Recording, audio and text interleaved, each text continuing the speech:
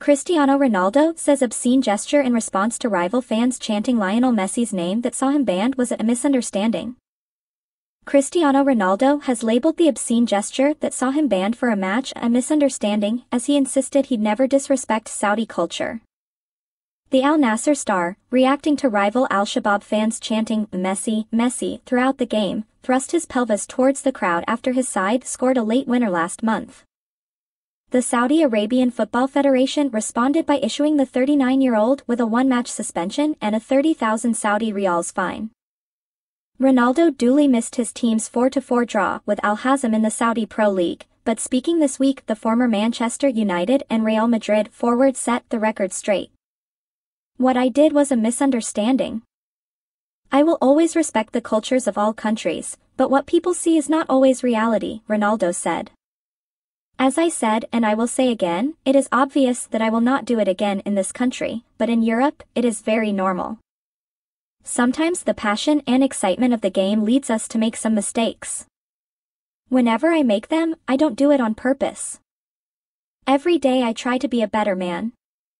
The Portuguese star added, "What I can promise is that I am a player who gives everything on the field, a player with passion, a player who always wants to win. I'm a player who doesn't like to see people doing unsportsmanlike things. I am happy to be in Saudi Arabia and happy to represent Al Nassr."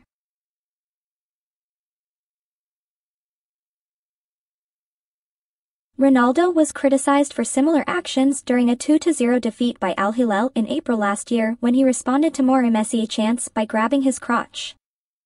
Al Nassr defended his actions at the time by saying Ronaldo had received a blow during the match to his genitals. Ronaldo endured another night to forget on Monday as he somehow missed the target from 3 yards out as Al Nassr crashed out of the AFC Champions League to Al Ain. Trailing 1-0 to the Emirati side from the first leg of the quarter-final tie, Al Nassr conceded twice in the first half to leave themselves a mountain to climb. However, they staged an astonishing comeback by scoring 3 goals to take the game to extra time.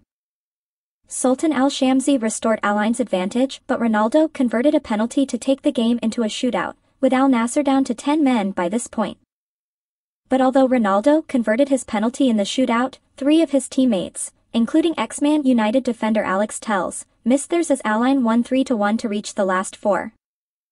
It wipes out the chance of another trophy for Ronaldo this season, with Al Nassr currently 12 points behind leaders Al Hilal in the Pro League.